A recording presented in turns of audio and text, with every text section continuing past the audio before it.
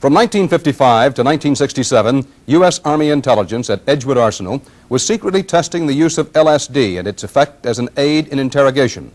The Army discovered that the combination of LSD and emotional stress was psychologically destructive. With enough stress, some victims would even beg to be killed.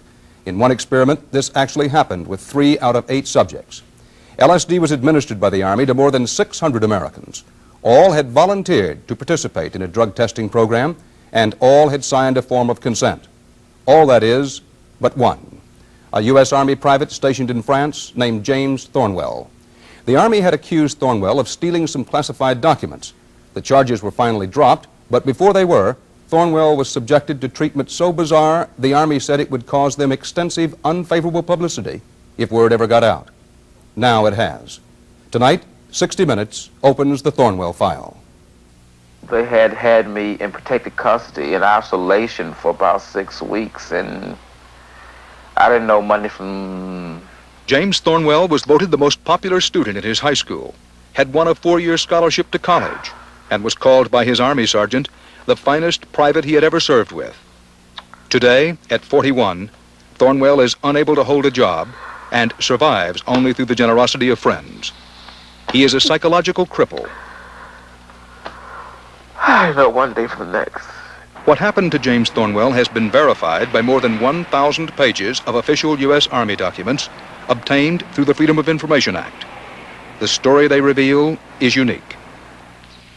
It began in 1961 in Orléans, France, where Thornwell was stationed with his Army unit.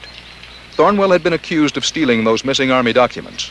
He repeatedly denied the theft, but he was imprisoned and questioned for 3 months.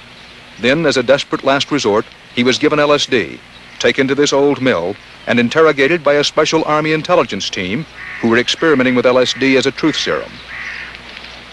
That Thornwell had no motive for stealing the documents, that there was no evidence against him, didn't stop the Army from using Thornwell as a guinea pig, from subjecting him to unbearable stress while under the LSD, and from concealing for 16 years afterwards his exposure to the drug. Nor, it seems, did the Army ever stop to consider the traumatic effect all of this might have years later on Thornwell's mind. 17 years. Can't even talk about it.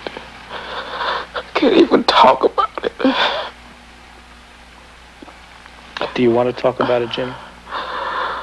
I mean, I just keep shutting my life. I just keep closing doors to the past. And Thornwell has a therapy session each week with his psychologist, Dr. Paul Berg, who's donated more than 100 hours of his time helping Thornwell cope with what has happened to him. You know, I had to, all the years I had to keep fighting, telling myself that I wasn't crazy. And everybody was telling me that I was crazy. Anybody that would have gone through what you went through would have come out some terrible way, Jim. Do you understand that it's not you? It's what happened to you. Why is it so painful? Mr. Thornwell is a man who, by appearance, looks like every other man. I think you couldn't tell the difference in just looking at him. But if you examine him, you'd find out that he's missing a lot of things that most people have. He's missing memories. He's missing interest. He's missing ambition, enthusiasm. He misses feelings. I worked on a job. I was a bus driver. That's the strenuous job. And I worked on Miami Beach where a lot of tourists, and they was beautiful people, fantastic people. They was happy, enjoying life, had money to go on vacation. They was happy with the world.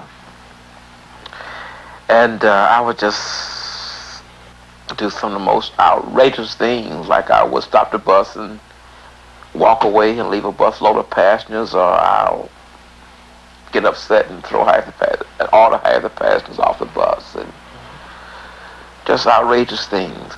That was Thornwell's first year out of the Army. For the next 16 years, he became a transient, living the life of a drifter. Throughout it all, he felt alone, on edge, unable to trust anyone. There were 2 marriages, 2 children, 2 breakups, and a helpless feeling that life was passing him by. Ever since 1961, Thornwell had been bothered by what had been done to him. He didn't know he'd been given LSD, didn't even suspect it. All he knew is that something terrible had occurred that night at the old mill. By 1976, he was living here in San Francisco, still working off and on at odd jobs. He had given up all hope of ever finding out what had happened to him. Then a letter arrived. It was from the U.S. government, and it advised Thornwell that the Surgeon General, Department of the Army, was trying to locate him in connection with a medical testing program in which he had participated at Edgewood Arsenal. Thornwell was mystified. He had never been at Edgewood Arsenal, had never even heard of it, and he had no idea why the Surgeon General wanted to find him. So he had a lawyer write to the IRS, write to the Army. For 9 months, no answer. The lawyer then filed a Freedom of Information Act request. And finally, a year later, in 1977, Thornwell received documents revealing to him for the first time that he had been given LSD by the Army 16 years ago at the old mill in Orléans, France. This is not just break-ins of people's homes. It's not just invasions of privacy by illegal wiretapping. This is an invasion of a person's mind, a physical invasion of a person's mind. And that is about as profound an injury, except for loss of life, that the government can impose. Thornwell's Washington attorney, Terry Linsner. The fact that the government did it, the fact that the government did not recognize the seriousness of what it did at the time that the incident occurred, that it let 17 years elapse and still failed to recognize the seriousness of the problem, and today fails to agree that it has any moral or legal obligation to this kind of individual, is why I think people ought to be concerned about it. Linsner is suing the Army on Thornwell's behalf for $10 million. The Army refused to discuss the Thornwell case with 60 Minutes. But the Army's own documents graphically describe Thornwell's 3-month ordeal. Sustained interrogation, deprivation of food, drink, sleep, or bodily evacuation, sustained isolation, verbal degradation, and bodily discomfort, dramatized threats to subject's life. Before he went in the Army, well, me and him could sit down and talk, and he could talk about things that, and I could reason with him. But after he came out of the Army, we could talk, and it didn't make no sense. There is a sadness about the Thornwell story that has left a mark on his family. Father, mother, sister, and aunt all noticed a change in James after he returned from the Army. A change that, until recently, neither he nor they could explain. So I think his mind has been damaged or mostly destroyed, seemed like. He just don't even seem like my brother anymore. He just seemed to be lost. It seemed to me like that the Army would be more careful than that, way I see it. Know what they're giving a person to keep from affecting them anyway. I think James would have been a lawyer or a doctor or something because he had the education.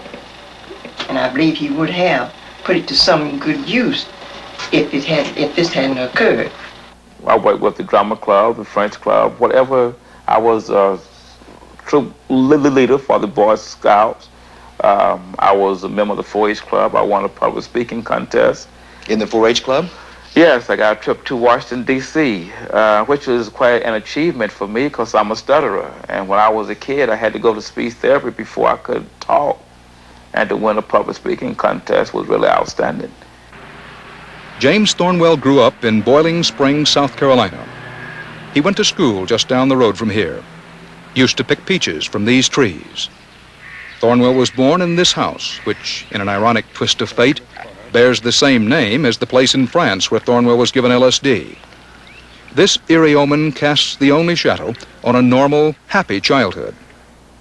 I was quite active in high school because you had to do these things. I was very popular. I was voted most popular when I finished high school. I was not an introverted kid. I was into everything. Oh, I was very confident. When they didn't vote me the most likely to succeed, it almost broke my heart.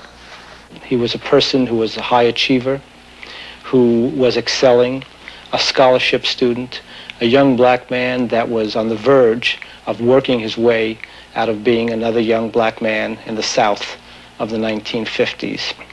That kind of background, those kinds of traits do not lead to the decimated person you see now unless something happened.